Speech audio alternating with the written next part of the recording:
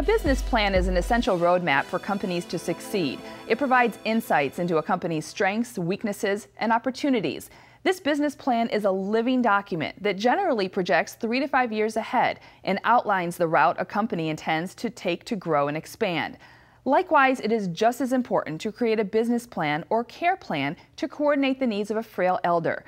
Care planning is the process of creating a roadmap that identifies how the care of a frail elder can be best coordinated to meet their long-term care needs, improve their quality of life, and maintain their independence for as long as possible.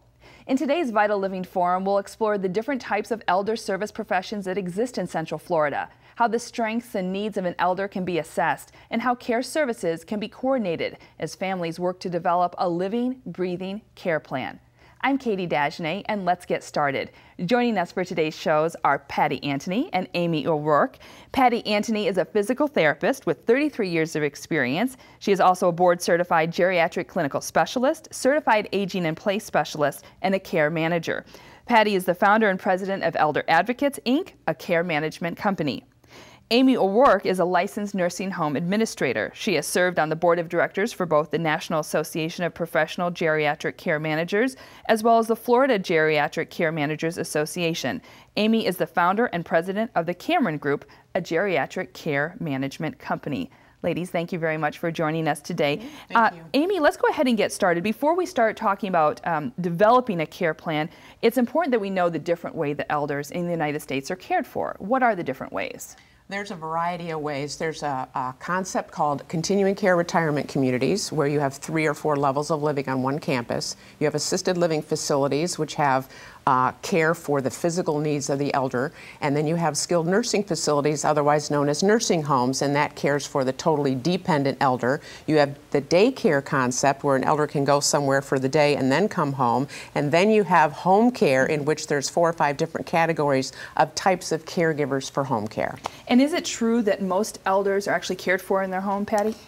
That is true. Only about 4% of seniors actually reside in a nursing home, and that number really hasn't changed despite the number of people living way beyond 85. Of course, as you get over 85, the numbers of people residing in a nursing home do increase somewhat, but the majority of seniors, which is considered over 65, live at home. So let's jump right into this. What are some of the different types of services that are available right here in Central Florida?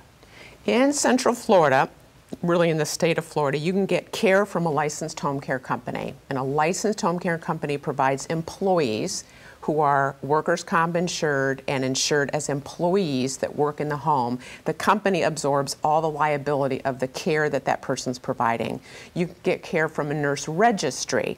A nurse registry employs what's called 1099s or independent contractors. Okay. So those people go into the home, but they are not insured and they are not employees, so the liability is borne by the family. And then people hire friends, they hire people from websites privately, and so those are really the 3 ways of receiving care in the home, and the fees associated go up with home caregivers typically charging less, and you pay the most if you get it through a home care agency. Now, there are a lot of options. I imagine that gets confusing, especially as you're looking at liability and different options and prices. Right. Home care can be a companion type of person who is just going to help with errand running and not really physical assistance as much as just being there to assist. And then you can have home care that is more skilled, where people have a license or a certification to assist with physical needs in the shower and lifting and some of that type of thing. And the prices go up. It can start at maybe $15 or $16 an hour, going up to about 20 bucks an hour, wouldn't you say? Yeah. And if I could add to this, the kids will come to professionals and they'll say, oh, I'm just going to hire, so-and-so to come into my home. And that, barely scratches the surface. And then it gets described to them the ways that they can secure home care, and you can see the complexity overwhelms the kids. So I have to attribute Vital Living for even doing this series, because I would like for the elder to understand and the families to understand that when you start talking about home care, it's very complicated. It is. It's just very complicated. So how do you determine what type of professional is needed in terms of how do you make recommendations? What are some of the things that they need to be considering, that the kids, the family needs to be considering? They need to, first of all, be sure that the person is background checked. I mean, you want to make sure that the person that you're bringing into this house that's going to have access to a lot of stuff is a trustworthy person. There's a variety of ways that can be done, but I always recommend that people use an agency that has that already in place, because it's a lot simpler. You want to make sure that the caregiver is a good personality match. And so what people don't understand is that they sometimes think that they have to accept the aide that shows up at the door, and it may not really be the right person. It might need to be a couple of people that you have to go through before you find that right personality match. My dad was had a very significant dementia, and he had a very paranoid thing about people coming into the house. We went through a variety of caregivers, but the way I finally got him to accept a caregiver was I told him that she would be a personal assistant to him, that she would do things that he couldn't do any longer, that she would be his arms. I went out to get groceries and came back, and my father had her digging up the sprinkler system. So he took that a little. So he took that a little far, but you know what? That aide now, whatever works. that aide has been with us for over 16 years. Dad's passed away. She's now taking care of my mom. She looked at me, winked, and said, "I think I passed the test, and now I know how to change sprinkler heads too." So. Right. Now, one of the things that I know people, obviously considering is what does everything cost? So how much of a role does finances play in this? Well, it's the guiding force. If you can't afford it, it's not an option. So the very first conversation is, what's your long-term budget? And here's what I would say to the kids. The elder has saved, and then they get to where they need to spend their savings, and they don't want to do it. Right. So that's like the landscape that they're working under. But if an elder is on a fixed income, and it might not be realistic to pay for home care. So if they have a budget of $3,000 a month, and it's going to be $5,000 a month to get in-home care, then we have to look at a less expensive alternative. So the finances is the driving force. And what I recommend people do is try to get help finding money out there that might help pay for the care. Sure. But those things, an elder, it takes some coaxing for them to be comfortable talking about their money with their children. Right. It's a really intimate topic, and sometimes having people there to help get that conversation going, it breaks the tension to say, okay, now you've saved, here you are, and it's okay to spend. This is what you've been saving for. Right. And I find that most kids really don't want their parents' money. They really want their parent to live well and healthy. There are those who may have a different slant on that, but for the most part, the people that I see are really people who are deeply concerned about their parents getting the best of care, and they're not as concerned about parents spending money, but the parents are concerned about it. And they're so fearful of spending more than they bring in. And because all their life they have lived within their means, most of them, and then the thought of dipping into these assets is very fearful. And it's funny because there can be some of my clients that have plenty of money, probably couldn't spend it if they started today, and they still have that fear that they're going to outlive their money, and that they're not going to have enough. So as we talk about finances and elders who maybe don't want to spend the money, are they also intimidated about what it actually costs? Oh, you should see their faces when we say, if you want 8 hours of care a day for the month, it'll be $3,000 a month, and they are aghast. They are absolutely, and when I hear myself saying it, oh, the nursing home cost is now $8,000 to $9,000 a month, I feel like it's a lot of money. So for them, it's always shocking. Right. And people always think, well, I'm just going to stay home. They're not realizing that can be the most expensive option. I mean, staying home is not always cheap. And people get to be prisoners in their own home. So home isn't always the best place, so socially they get isolated and every other thing. Right, and then I'm not going to spend, or I'll get care next month or the next month, and then they have an accident, they fall, break a hip, or something happens, and then it's a really expensive type of care. So what we say to people is start off with a little bit so that you can prevent a really big expensive healthcare bill. Right, absolutely. So give me an example of when families typically realize that they need some help caregiving, whether it's in the home or outside of the home. At what point are they at where they come to you for more information? Usually it's crisis, isn't it? I mean, well, it's usually it's crisis, but there's also a stage of compromise, which is mom is kind of not wanting to go to the grocery store anymore. It's really weird. So they get uneasy. Right. They come home for Thanksgiving and mom hasn't been taking meds, or she's a little confused. She's obviously lost some weight. The house is a mess. There's some late notices sitting on the table. Maybe there's a little hoarding behavior beginning. And then they bring it up and the mom or dad says, no, no, no, I'm fine. Everything's fine. My doctor says I'm doing great. And they're afraid to go home and put their kids back in school because obviously she's not quite all right. Right. And now what do we do? And I'd say that's a really typical scenario, wouldn't you? And it's a realization that, oh boy, we can't really ignore this anymore. We can't just let this go. How do you convince, whether it's kids or the elders, that something like this is the right thing to do? It's time. Well, I'm going to say I stage that conversation for later. First, I try to get them to talk about how scary it is, because everybody doesn't want to talk about it because everybody's scared. The elder's scared they're losing, that they're in the stage of the end of their life. The kids are afraid of looking at the decline of their parent, and so everybody's scared. So if you can get all that kind of brought up, then talk about, you know, this is a really tough time, but it can be a beautiful time. So let's kind of work together to make this time as productive and well as possible once you get that angst up and sorted through. Right, and I think a lot of times kids are afraid to say something.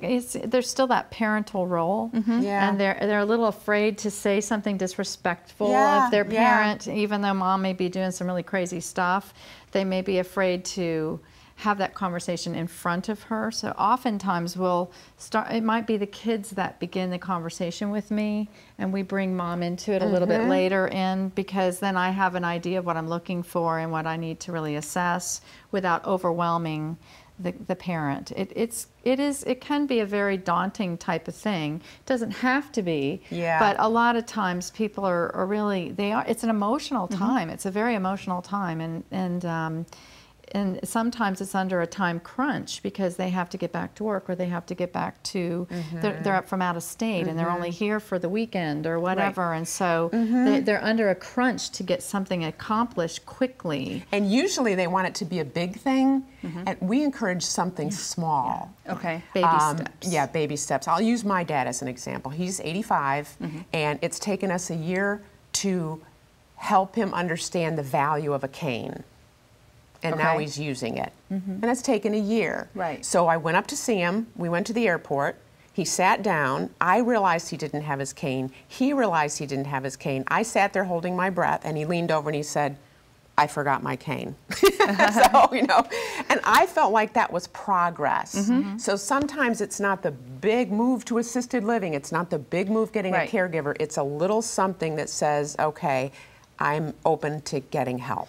And those baby steps are really important because it can really set a senior back making a big move. Because especially if they're starting to really rely on routine to function, and then suddenly you pull them out of the routine, you can really see them go downhill fast. So we'd really try to work with the situation that they're in and start to introduce maybe a person that, like with my father, she was not going to do personal care. He wasn't going to get naked with a lady that he barely met, right? And so at the beginning, she actually went fishing with him. She did things that were fun with him. He got to know her. He felt more comfortable, and then as his physical frailty started to become more apparent, he was more willing to let this woman sort of be more involved in personal care. I've had a couple of seniors where they wouldn't let him in the house. I mean, they'd lock the door, and the caregiver was on the other side of the door. So we didn't try to bring them in the house. We had them drive them to the grocery store and to the doctor's appointments and so forth. They were more of a driver than they were of a caregiver, and gradually brought that person in. Then when we had to make a move, that person went with them, initially at least, to help them adjust to the new environment. And it wasn't such a traumatic, you know, everybody likes to wrap it up with a bow. It comes unwrapped. These are people. It's never going to stay tied. You're going to have to be flexible table and kind of work with it. So. And I would imagine independence is also an issue. I know for our family, with my grandmother, who's in her 90s, when she had to bring a caregiver in, it was giving up a little bit of that independence and letting someone into your home when you have your routine and your set way of how you're living. Oh, it's so true. I can tell when I walk into a home that the elder is thinking this is the beginning of the end. And it really is. And so, not the beginning of the end like death, but it's a change. Yeah. And every change is an ending and it's a beginning. So, but that's a really dead-on statement you're making. How does the care plan help not just the elder, but the caregiver as well? So we go back to the plan here. Having this plan in place is beneficial all around. Right. It's all around. What I would say the big benefit of the care plan is for the children to be able to step back and see that the goals are being met. Okay. So I'll give you an example. We had a woman we helped move to an assisted living facility, and the son called and he just was upset because she's still wanting to come home, and she's every time I see her she wants to come home, and he was so frustrated and emotional. But she was in the facility eating 3 meals a day. She was starting to go to activities, but when he went there, he didn't want to hear anything negative. Okay. So the care plan was, we're going to get her moved and stabilized, and that had been met. So when I talked to him, he just calmed down because he thought, oh, okay. So it's a process, and we did it. Okay. So that it helps the kids, I think, with their own perception and their own expectations to keep them realistic.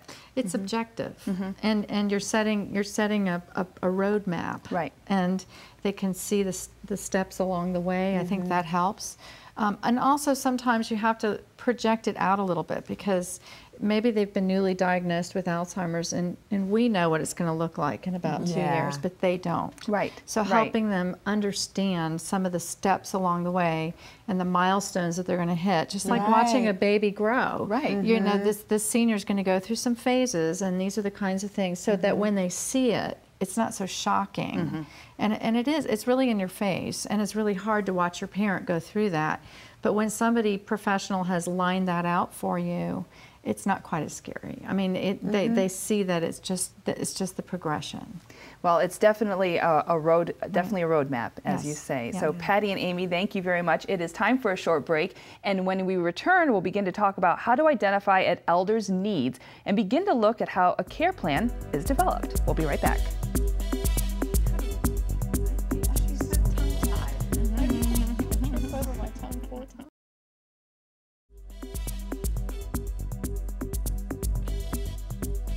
Welcome back to the Vital Living Forum on developing a care plan for an elder whose health is declining.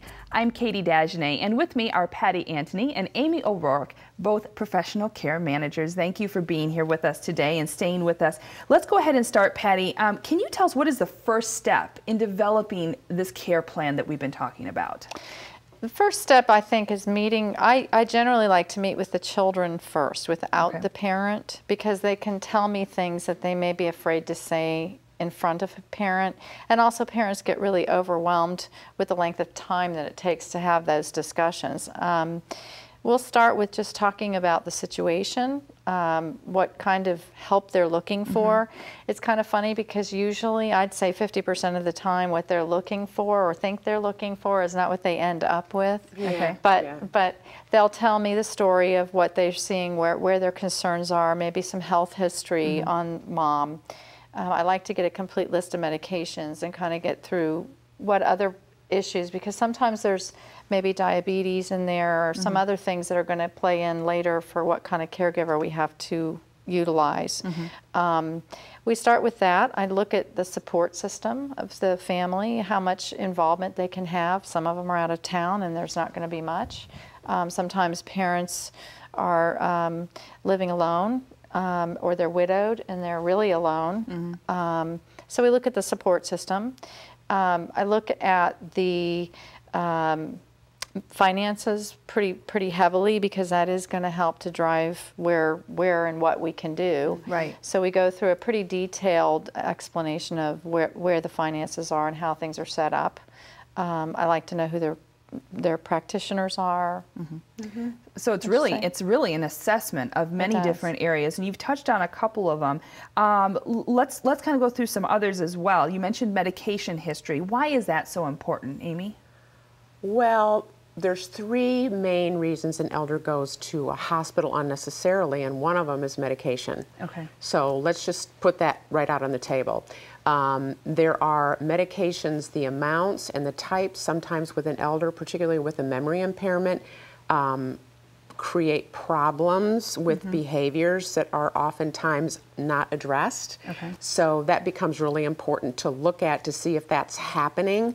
And we sometimes secure help from the physicians or geriatric psychopharmacologists to look at that and make some recommendations. And sometimes it's just a little tweak of the medicine can help change the stability in the home. And it's amazing how many seniors hoard medications because they're expensive. And even though they aren't taking them anymore or they were allergic to them, they spent all that money on them, so they don't want to have throw them out or get rid of them. So I found apothecary bottles that were glass that were probably 30 years old. The bottles were worth way more than the pills. So that's a big issue, actually. Medication is huge. And then sometimes people have memory loss, so they can't remember to take their medications, and they might need reminders or systems in place to help them remember. And sometimes it's funny with an elder who's resistant to care, if you can take medication, that's something that's concrete and understandable. Okay. And if you help them with that area, it builds a level of trust that you can then move over to another area that they might not have felt more comfortable. Right. So it can be an easy bridge to other issues that they might not be so open to getting help over. And one of those issues is just functioning in daily life, I would imagine, correct? Yeah. That's another issue? It is. I call it energy depletion. So every decade that goes by, you lose a certain amount of energy. So when you hit 80, you hit 85, you have limited, even more limited stores of energy. So if you have to go to 5 different doctors, that's your life. And then the kids are saying, hey, I want you to go to the Y 3 times a week. I want you to, and they're saying, I might, you know, all my energy is on going to the doctor. It's a part-time job. So we help look at the elder's life and look at what they're expending in terms of energy, where it can be pulled down and put towards things that they deem important. And as a physical therapist, I'm really big on that energy conservation thing, because sometimes bathrooms need to be modified in order to get in and out of a shower much easier. If you have a tub shower situation, stepping over the tub might mean the difference of a person bathing or not. They really start to avoid that tub, and they start sponge bathing and some other things, you know. So looking at how can we make this an easier thing so that they're not burning up all their energy just to get through a shower. One of the other things that you look at, the level of assistance that they need and that they currently have, correct? Correct. If a person's having a lot of trouble getting in and out of bed, it might be that we need a caregiver just for that couple of hours in the morning to help them get started. And once they get started and on their feet, they're okay. And sometimes we call it the drive-by. Yeah, that's right, the drive-by. And we do the drive-by sometimes twice a day. You do a split shift where you have somebody coming in for the going reversing it in the afternoon. Let them have their day, and then at the end of the day, wrapping them up and getting their dinner, and then they can go to bed and be fine for the night. And getting their medication too as well. So there may be needs for that at the beginning and at the end of the day. Right, and sometimes too there's some really cute, amazing technology out there. So using a computerized medication box that automatically dispenses. They have one that actually has a voice that says it's time to take your medicine. It used to beep, but everybody went to the microwave. So now they have this computer box that says, "Come take your medicine." They push a button, the pills dispense. There's some, and that's one of the main reasons I think that people go to assisted living is that parents are starting to take their medications improperly or skipping them or picking and choosing which pills they're going to take today, and they're not taking them properly, and the next thing you know, they're sick. So that you know, some simple things like that, even just a pill box that maybe an aide can help them remember to take, and not, but it's maybe set up by a nurse or by a family member. Those kinds of things can make just all the difference in the world for a patient's independence. Meal prep. Just Right. here's your meal. It's out on the table, so they don't have to do anything but sit down and eat it. And they don't have to spend that energy trying to just prepare the meal. Right. Exactly. Standing at the stove can be they're by the time the food is ready, they're exhausted and they don't even feel like eating now. But also there's depression that comes into this too. And when somebody's Yeah. living alone, I know when I'm alone, I'm not really in the mood to cook. If there's nobody to Right. cook for Right. and there's nobody to eat with, you tend to graze. And so then you start to run into a lot of nutrition issues that go with it, or sickness because they're taking their meds on an empty stomach. Or and you that add the kind of stuff. memory impairment, yeah, and they absolutely. eat and eat because they forgot that they just ate, or they don't eat thinking that they ate. Right, Yeah. right. Yeah. So there are a lot of components to the assessment. How long does it usually take to do the assessment? I would say it depends. I feel like a politician. Yeah. It depends. Mine usually takes, I can't usually get them done in under 2.5 hours. Okay. Usually between 2 and 2.5 hours, and that's why I start with the family first and not the senior. Right, right. because It it's a really lot of depends on what they information. can tolerate and how you Yeah. stage it out. But I would say an average time would be a couple of hours. Yeah. Okay. Yeah. And as you're working on the assessment, you're looking at goals. Let's talk a little bit about the goals, because everyone maybe has different goals. They may not match up. Right. That's the key to the whole issue. Right. So the most important thing is getting all the goals out on the table. Right. What are the kids' goals? What are the elders' goals?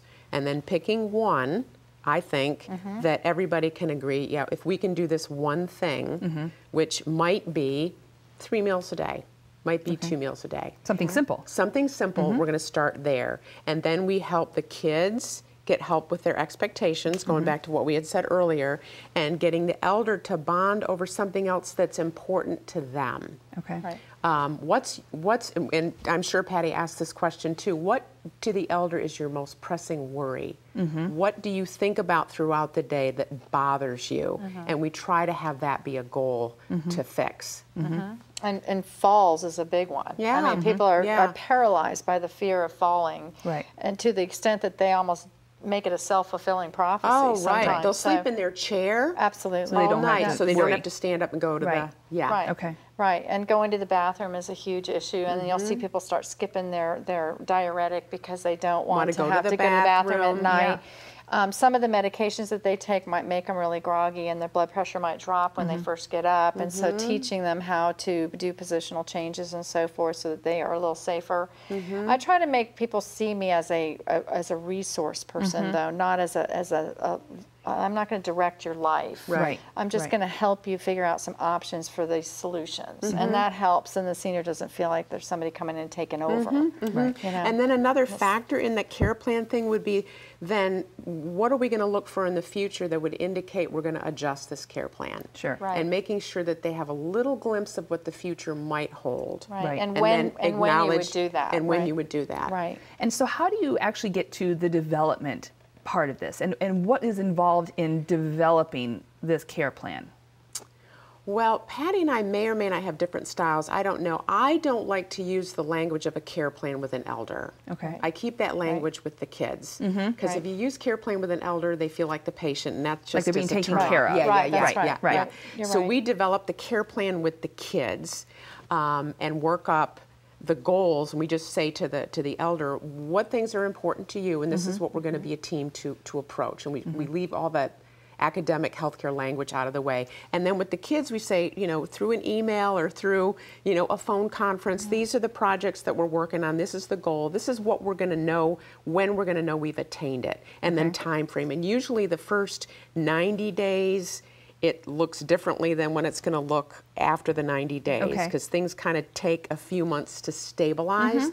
And then what are we going to know is success, and define that, and then making sure that we have a set time to follow up on those goals. And people need to realize that it does take time. I mean, you can't rush it. And much as a lot of type A people would like to have that list, get them nailed down, it just doesn't work that way. You have to kind of go at it in little pieces and help the person get there. Yeah. You know, and then of course you end up with 5 siblings that don't agree. Right. You know, Right. and so Yeah. you're always, and it seems like the one that lives the furthest away is the one that has the They strongest have opinion. the strongest opinion. Right. Yeah. But trying to just help people, you know, kind of come to, I spend a lot of time, I would call it mediation. Yeah. Really helping Yeah. people realize where mom is and how this is going to go down, and help them come to some very simple goals that can be attainable quickly, so they feel like they're making a little progress. And then at what point are we going to have to make this other bigger change, and so Right. forth, and defining when that is, so that it's not a subjective.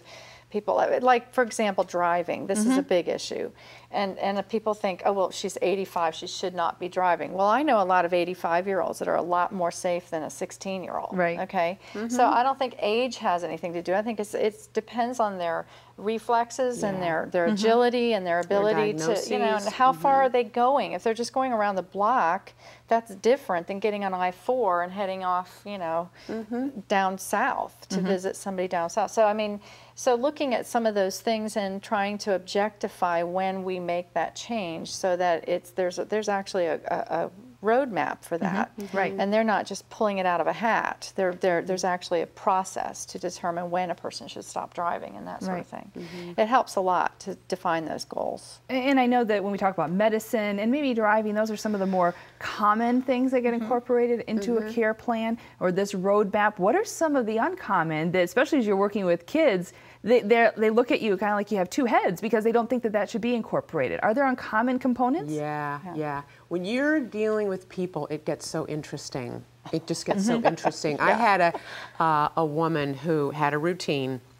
Her routine was going to the church, feeding the oh-so-fat squirrels, making the church oh-so very mad, going to the dollar store, spending money at the dollar store. She had a routine that she went through, and that was my primary goal, was to maintain that for her. Okay. Now, she had one tooth, just one, and the daughter's goal was a set of dentures. Okay. Yeah. And they didn't match the goal. They don't, Right. Yeah. Right. So that was a little different. We Yeah. had to bring those two things together. And I know you have, I had a woman who really was confined to a wheelchair that wanted to go to the pool 3 times a week. Those are heartfelt. Right. I had one woman that loved pets, and she couldn't have pets in her condo. So we had her going to the pet store every day to play with the pets. puppies and Yeah. Yeah. So Right. that's when you start getting into the humanness of a care plan. That's when it gets really interesting. And you get creative. I mean, it's kind of fun. I had a gentleman who was driving a red Jaguar, and he was 100 years old. And we knew that it was time to not drive a Jaguar anymore. So we got him a golf cart that looked like one. Okay. Yeah. And he loved it because he got more attention off of that than he did his car, but we got the car safely away from him without ruining his Right. dignity Yeah. and everything else. He still had that to go with. So it can be fun to really create and just sort of look at what is it, what is the issue, and is there a way we can do this that keeps the dignity of the person. That's what I love about being a care manager. That's the draw for me. Now, before we go to break, let's touch on what are the costs that are associated with building this framework? Because I know many people who are watching are probably thinking, well, this all sounds very helpful, but what are the costs? For our fees, is that what the question is? I think the average, I can only speak to mine, but the average comprehensive assessment, if they're coming into my office, is probably around $375. If I'm going out as a part of that, and you know, like they come to me first, and then I go out and assess the home, it might be closer to $500. Is that about what? It is, and what we say to people is you're going to pay, $300 to $700 to get information to run it yourself, and to probably save you with what we know. So that $700 or $500 or $300 is going to come back to you. Sure. Then you can go from there and spend, $800,000 a month to have your mom managed. Right. You could have it managed for as little as a couple hundred a month.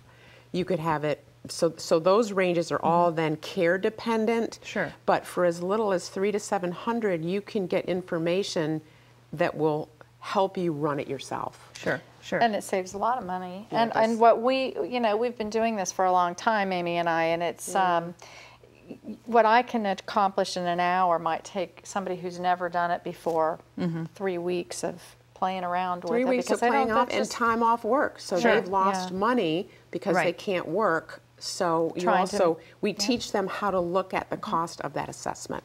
Very good. Well, I think this is a really good place to take a break. And when we come back, we will take a look at moving from the document itself into coordinating the care, as well as monitoring and evaluating the needs of the client. So stay with us.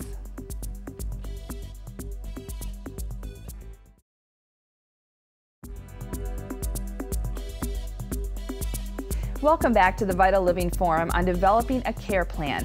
In our third and final segment, we will look at how a care plan can be effectively implemented. Stay with us to learn how to best coordinate care, monitoring services, and evaluate the changing needs of an elder. I'm Katie Dagenet, and with me are Patty Antony and Amy O'Rourke, who have more than 50 years of combined experience in serving the needs of Central Florida's elders. So, Patty, one of the first things that we want to talk about in this segment is how do we implement in finding the appropriate caregiver, because it's a big decision. It's a huge decision. First thing I have to do is kind of get a handle on the personality of the person I'm going to be working with to find a caregiver for. What kinds of things are they comfortable with? What kind of prejudice they may have. I look to see what level of care they're going to need, and then help them come to whether it should be an agency, whether it should be maybe just even family support that we're going to try to implement if that's where the caregiver comfort zone is. So I have to know what the person's abilities are and where they're at mentally to be able to help them find the right person. So there's actually a family interview, as I would imagine, to be able to get all this information. So what can family members who are watching, what can they expect to be asked in that interview, or what can the elder expect to be asked in that interview? What I like to see is a caregiver talking about their real experience. I love to listen to them. Tell me about your last client. Tell me about your favorite. Tell me about the difficulties you've run into, and let them talk to demonstrate their style. And the real forceful style can really, really work. And then with someone like a military general, not so much. So I like to listen to them, and then I like to see how long they've been certified, if they're a certified nursing assistant, if they're a home health aide, what kind of background they've had, how many years of experience they've done it. And then that indefinable love. You know, there is a group of caregivers that love older people. And once you find that person that has that feeling, you know you're in. It might not be that person that you're going to be having them work with, but you're going to find some place for them. And sometimes it's also finding that the best caregivers sometimes have life experience. They may have had a parent that they took care of, or a grandparent, and sometimes that life experience is huge, even if they don't have a lot of years of experience. It's where they've been in a life experience with it.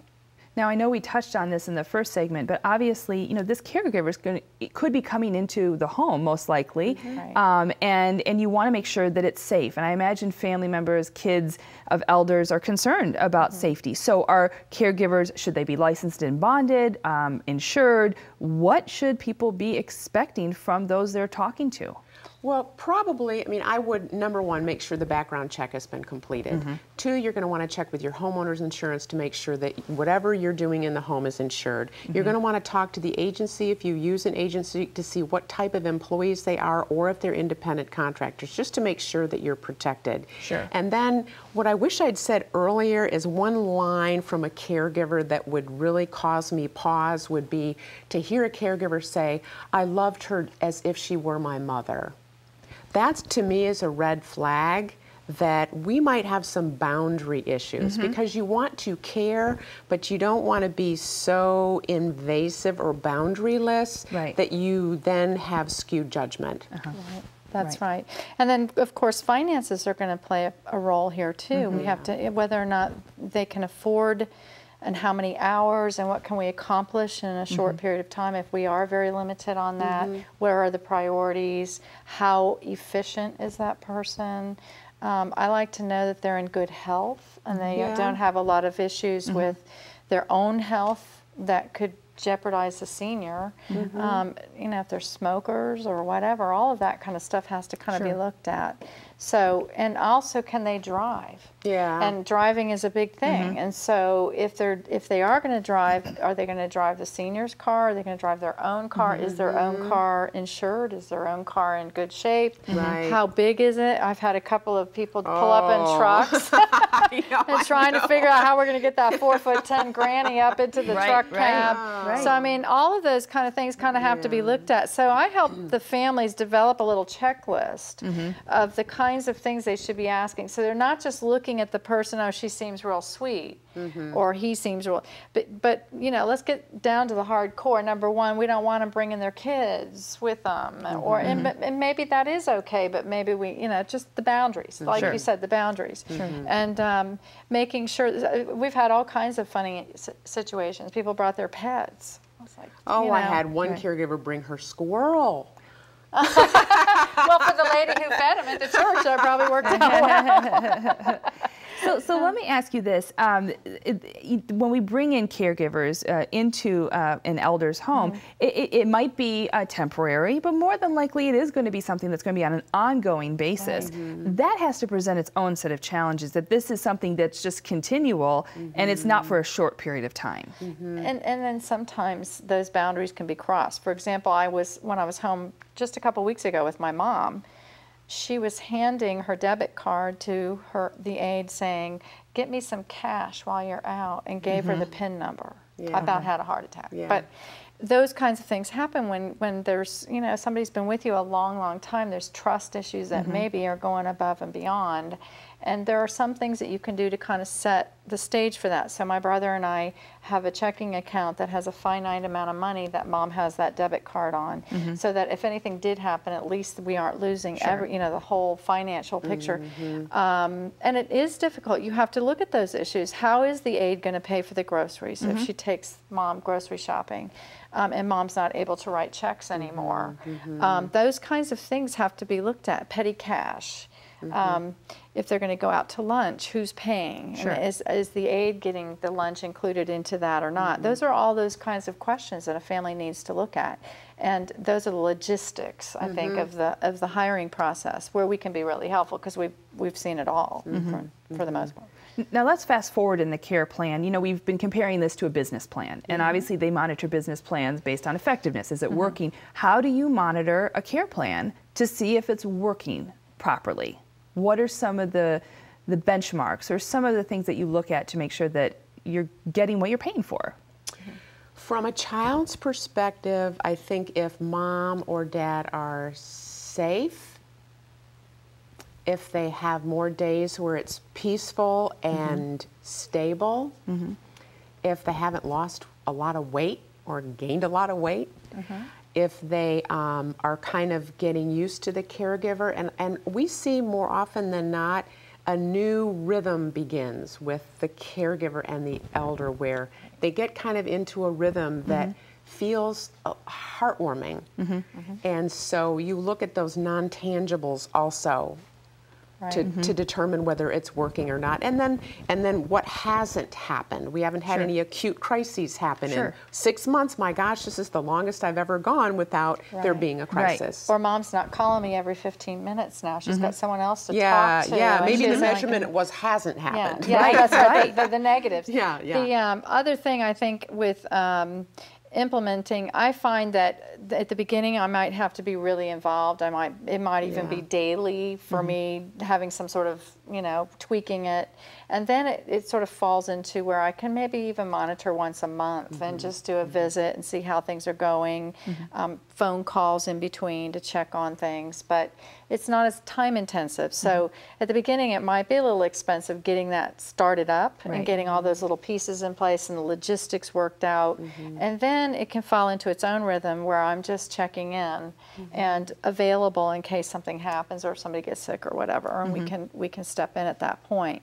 So it falls into its own rhythm, and I think I don't know. What do you find? I find once a month on an average, but then it just depends. There's a couple folks that I have that really need almost weekly monitoring. It really depends. It depends on the children. Where do they live? Right. Do they work Right. full time? And what the budget is, and what the expectations. Sometimes the kids will say, "I don't want to have anything to do with it. It's too much stress for me. My mom is never going to listen to me, and I want you to be the bad guy." Okay. And that's fine. Yeah. So it depends on a lot of factors, Right. and. Right. And we've talked about how you're working very closely with the children of elders, and in some cases, many cases, they may not be living nearby. So there seems to be this emerging market of home sensors and monitoring devices that I guess can be used in conjunction with the caregiver and as part of that care plan. What would you say about those? Because there's so many out there. There are. I've been really pleased with some of the newer Life Alert type of things, the falling I can't get up kind of devices that have auto alerts. Okay. Because in all the years of physical therapy, I think I've only had 2 patients who remembered to push the button when they fell.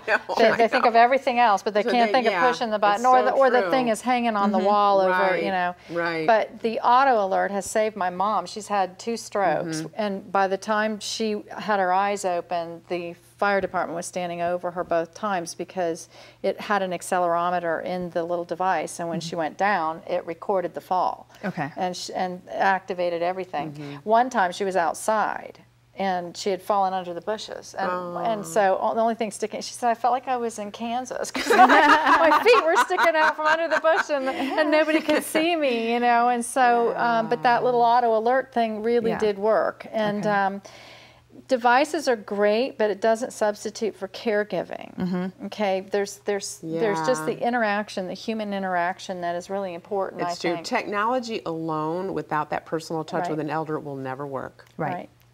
But it can be very helpful. It can be helpful. It can be really helpful, and it can, like, we have some alarm systems that are on beds, so that if a patient's trying to get up without somebody helping them, they just get a warning system. But you still need the caregiver there. So, and we have people that would try to get me to come to do a whole bunch of renovations in the house, and I don't care how many grab bars you put in.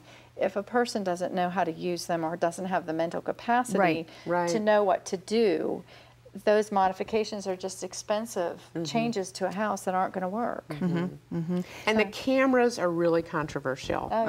I have kids that love the cameras. They love to know everything that's going on. It's kind of like Big Brother for the elder. It can be kind of creepy. So it's one of those things that it's out there, and there's a lot of big marketing efforts to try to push that in there, but it's a little scary to think about.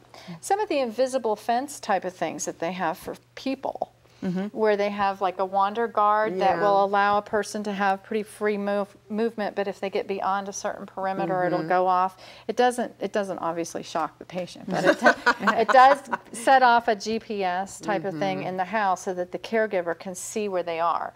And those are really handy for being able to allow a person that maybe likes to work out in the yard, but you're afraid they're going to wander away or fall in the grass.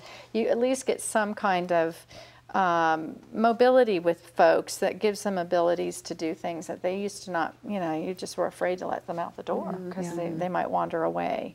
And they have them so that you can wear a device in the mall, and if you get too far apart, it sets off a little beep so that people know that their loved one's starting to walk off.